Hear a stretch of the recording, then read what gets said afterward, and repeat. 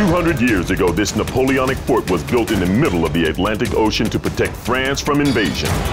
Now it is home to a new kind of battle. 6 teams of modern-day warriors are facing one another in a tournament that tests wit, strength, and courage. But who will emerge victorious? Will it be one of the teams on today's Fort Boyard Ultimate Challenge? Are you ready for this?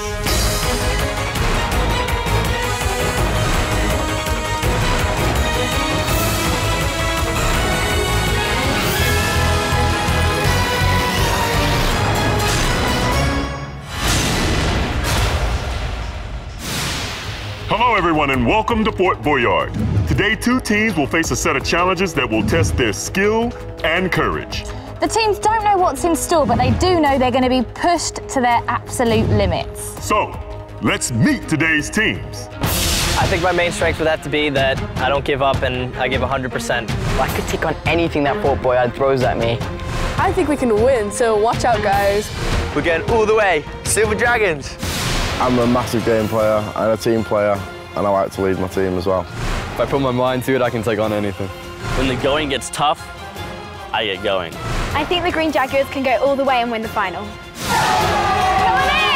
It's the Green Jaguars versus the Silver Dragons in today's Fort Boyard Ultimate Challenge. Welcome, young warriors. Wowzers! Charles, you're team captain of the Silver Dragons. So why are you a good team captain? I give good direction, I accept criticism, and I was a natural-born leader. Ooh, all right. okay. Jordan, you got your team ready? Yeah, I've got a lot of motivation. We've got a fantastic team. We've got a lot of skill in every single area. We're gonna All right. win. Are you ready for battle? Yeah! Oh, all right. Each show has 5 challenges where the aim is to win keys. Teams need 3 keys in order to get the maximum time in the treasure chamber. There, they need to collect as many coins as they can to get through to the tournament final. Let battle commence. Okay, everybody, we're starting today's competition with a frightening challenge. Charles and Jordan are about to climb out onto the fortress wall. Once there, they'll make their way along the narrowest of platforms 40 feet above the sea in an effort to grab their team cartridge containing the code that their team needs to open the key box. Okay, Charles and Jordan, this is today's first competition and your first chance to win a key. Please, whatever you do, hang on and don't look down. Dragon Charles and Jaguar Jordan are about to climb out onto the fortress wall to battle for the first key in one epic challenge. Okay, guys, on my mark, your challenge starts now. It's captain versus captain in this first challenge, and both are off to a flying start. They are over 40 feet high above the Atlantic Ocean. This is one scary challenge. Those ledges are tiny. They have to be so careful with their footwork, otherwise it's game over. Jordan is inching ahead, but it's so close.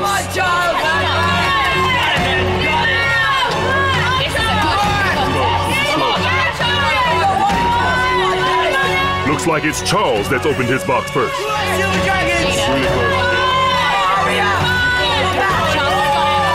And Jordan has got his open. But Charles is flying ahead.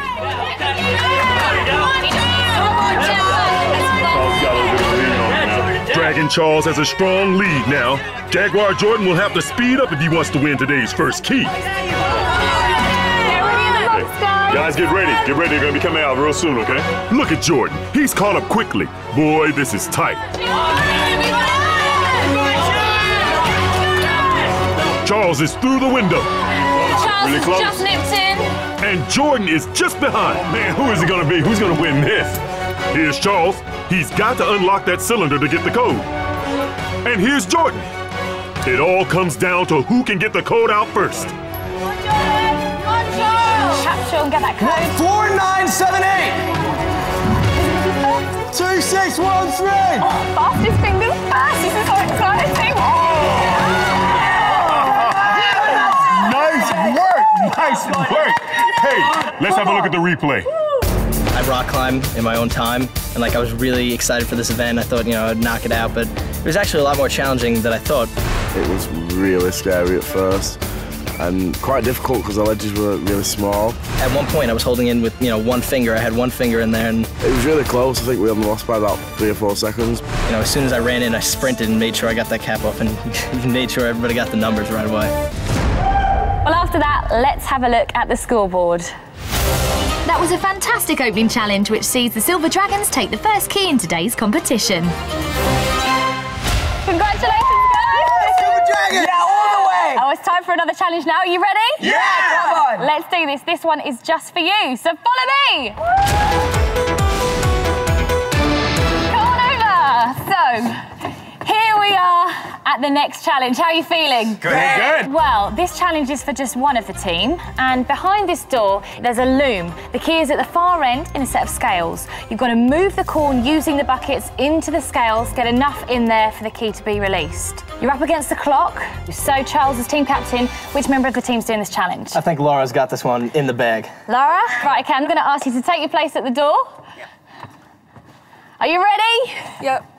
Your time starts now. Go, Laura, you got this. Come on, Laura. Now Laura has to fill those buckets with as much corn as she can and carry them across the loom. Come on, Laura. There you go. She then needs to fill the scales with the corn to release the key. Come on. She can. You got plenty of time. Fantastic, well done. Good technique. Careful, So careful not to drop the corn. Place your feet right in between the biggest gaps. Like that next gap. Some good team advice here. Big long step. Alright. Laura made pretty quick work of that loom. Great technique. She doesn't want to drop any of that corn. Looking good. Come on, Laura. Oh, shit, really back. Hurry back. Straight back. There's just 1 minute left. Now she must race back and get some more corn as quickly as she can. Gotta get a lot of corn in the bucket.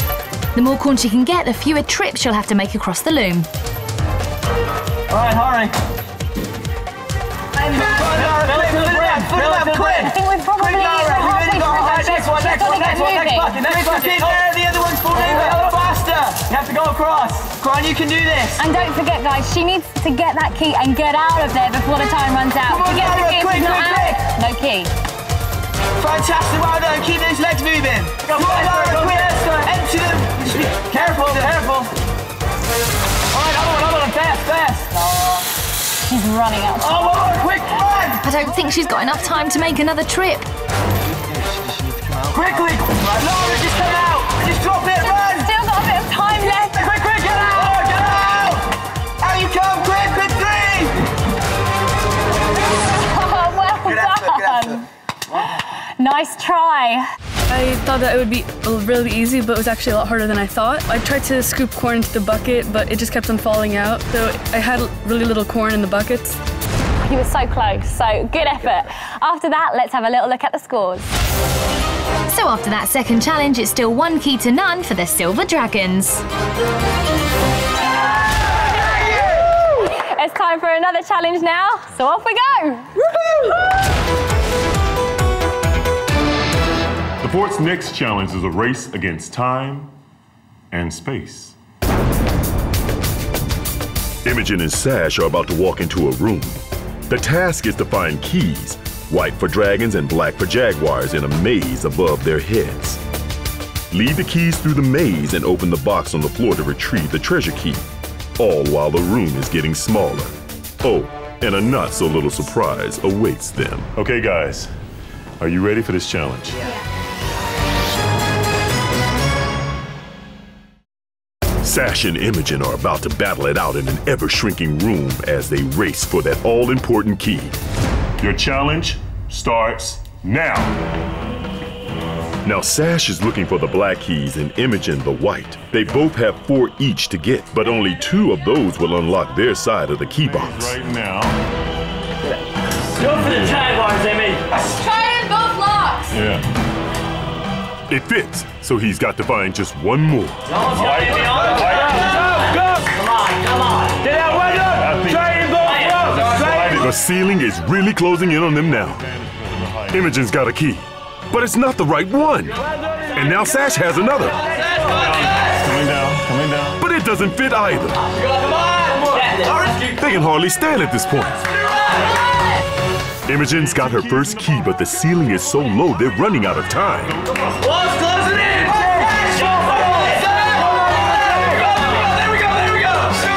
but Sash has a key. He's got 2 keys, and Imogen tries another. This is close. One, it's the last one. Ooh! They're both searching for just one more key, but it could be too late. The room is almost at its smallest of just 2 feet. If the warning light flashes, they must get out. Warning's about to come on. There's the warning light. You gotta get out. Get out now!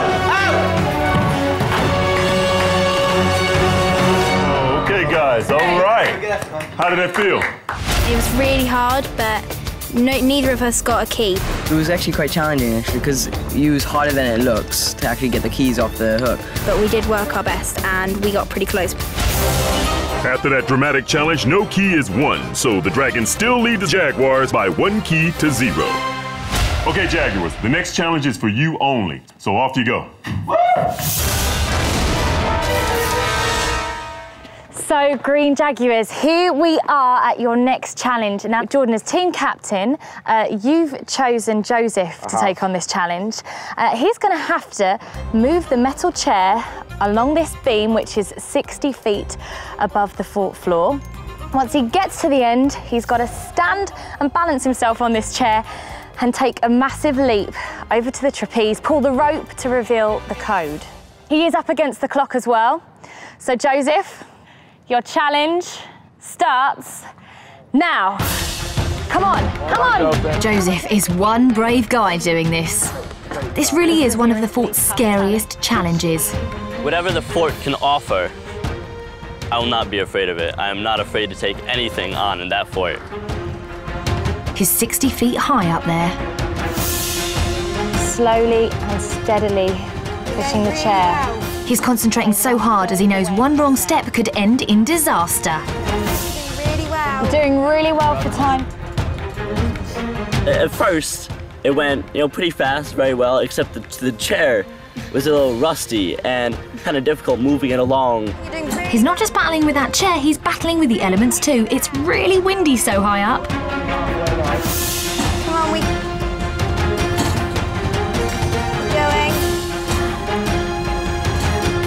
Now he must step up onto that chair. This takes real nerve. Is it lined up? Yep. It's so important he's got to line the chair. Here we go. Yep. Remember, this is for your first key. Get your balance. He's taking his time as that chair is really unstable, just as the name suggests. Now's the moment. Good job. Can he make the leap of a lifetime? Got it, got it. Get your balance. Yeah. What an effort! Pull that rope. Now he's got to shout out that code. 5421. Hurry, guys, time's ticking. 431. Quick, guys, quick, guys. Only 20 seconds left. Come on, come on, come on. Good job. That was amazing, and it was just in time. Let's have a look at some of that action back. The wind started blowing while I was up there, so I'm like, oh no, this is just like the slightest gust of wind could blow me off. My whole team, they were really supporting me, and I was like, I can do this, Well done, guys. So you've got 1 key now. Let's have a look at the scoreboard. After that brilliant effort by Joseph, it means the scores are now level with 1 key each for both the Dragons and the Jaguars. So how are we feeling? We're feeling confident? Yeah. Okay, we've got another challenge now, so you ready? Yeah. Come on, let's do this.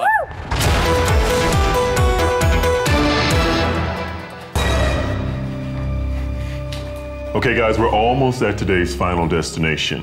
But before we get there, you have one last chance to win a key. The task is very simple. Here we have a glass floating in water in an aquarium. Here we have coins of varying weights. Each team member is going to drop 1 coin into the glass. The team that makes the glass sink will lose the vital last key in today's competition. Jaguars, do you understand? Yes. Dragons, do you understand? Yes. Line them up. So which team will keep their heads above water? But more importantly, who will take away the most points from today's legendary treasure chamber? As we head towards the treasure chamber, there's one last key to be won, and both teams really want to win it. Your challenge starts Now, Charles is up first for the Dragons. That's a confident start. Jordan is next. Don't touch the table. Strong move. Sash steps up. No problem. It seemed kind of easy. We're just putting coins in a cup. But as more people put coins in a cup, it seemed like it was more and more difficult to see where you placed it and what coin you got. Laura's up. There's a key riding on this. Remember, Imogen, this is not a race. It's not a race. Very good. It's James' turn. Gently, gently. Light. Joseph can't believe it. Nice. That glass is almost sunk. Pressure's on you, Jaguars. The glass didn't sink. The Jaguars really lucked out. How is it still floating? Pressure's on, Captain. It's all about this coin. Oh! Let's take a look at that again. Sadly, the Dragons were sunk with that last coin. Jaguars win the last and vital key. The aquarium was really bad, and it was right at the brim. The water was right at the brim, so when I put that last coin in, it sank down. I felt kind of guilty for that. So as we head to the treasure chamber, it's the Green Jaguars that take a 2-1 advantage over the Silver Dragons. We're going to the treasure chamber. Let's go! Okay, guys, you've made it to the ultimate challenge. Now, keep in mind, this is a race to grab coins in the treasure chamber. Not only to grab coins, but to add points to your leaderboard score. Now, each team needs 3 keys to give you the maximum amount of time of 3 minutes in the treasure chamber. If you don't have those 3 keys, then you'll pay a penalty in time. So, how many keys do you have, Dragons? 1 key. 1 key. I'll take that from you, thank you. And how many keys do you have? 2 keys. So we'll take those. With 2 keys, you're going to get a total of 2 minutes 40 in the treasure chamber. That's a 20-second time penalty. And Dragons, you're going to have the same, a 20-second time penalty, but because you only had 1 key, 1 member of your team has a further penalty of 20 seconds. Right, well, here are the all-important maps. You're going to need those. Okay, guys, are you ready? Yeah. Are you ready? Yeah. Okay, on my mark, your challenge starts now. Go! Come on, guys, come on. When the gates open, our warriors look for their team crest, then use the maps to place the team crest on the right squares on the chamber floor. They go to the tiger's head, and if they've got it right, the key to their treasure chest will drop, and they can start collecting coins. As Laura enters the chamber for the Dragons, it's looking pretty close as both teams have nearly finished their maps. Orchestrating everything. Yeah. That's really smart. Despite the Dragons' penalty, both teams are at the tiger's head at the same time. Are you there, Imogen? Looks like the Jaguars' map is wrong. But the Dragons have their key. They got a mistake here. Jaguars have fixed their map and now have their key. Keys are released. Charles, you need some. It's the Dragons that get their gold first. Only use your hands to collect the treasure. Charles is off with his first load of coins. There you go, there you go. And now the Jaguars have their coins. It's all about the number of trips. Don't waste your time The collecting. Dragons are well away here. Dragons. There you go. Don't worry about collecting as many as you can. It's all about grabbing and going, keeping it flowing. Jordan is really racing there. There you go. Just grab a handful. Grab 2 handfuls and come. Those coins are turning into points on your leaderboard now. Come on. The more coins they get, the more points they'll have on the leaderboard, and the better chance they'll have to get to the final.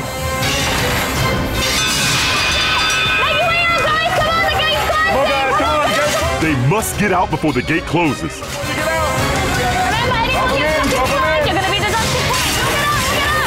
It's gonna be tight. Nice. Fantastic. Let's take a look at some of those key moments. We found all the things and then put one of them in the wrong place, so we were like, it's not working, it's not working. We did like a really good effort, so I was collecting all the coins and these guys would be the runners. But we did really well collecting it because we were a few seconds behind. Obviously, they got their treasure. Okay, guys, that was a great competition. It is time to tally the take. I'm gonna start with you guys, Dragons. Let's see what you got. Pour that treasure in, come on. Right. It's gonna be close, you know. I think it is. I think it's gonna be very close.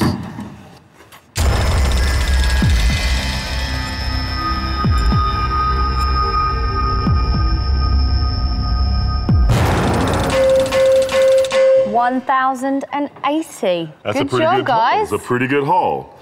Let's get that out of there. Make sure you didn't leave any. Okay, Jaguars, let's see what you took.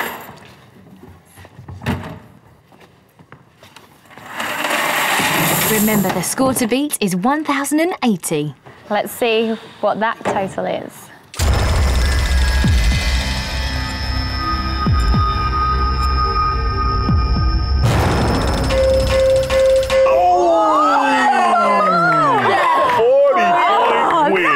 Good job, guys. But let's see how that affects the overall tournament leaderboard. With that great haul, the Dragons go into 3rd place on our leaderboard and the Jaguars into 4th, both hot on the heels of the Vipers, who lead the tournament. And until next time, it's goodbye from the mighty Fort Boyard. We'll see you then. Bye. Join us next time when the Vipers take on the Sharks here on Fort Boyard Ultimate Challenge. When we were waiting for, the count to come in, I was like, uh-oh. I actually felt more nervous then than I did at the top of that beam. We were convinced they had more, but in the way up we had 40 more, so we were really, really happy with that. 1040 isn't that bad. I think we did really well. Yeah. We had one person down and we ended up winning anyway, so, I mean, our team worked really well. Yeah.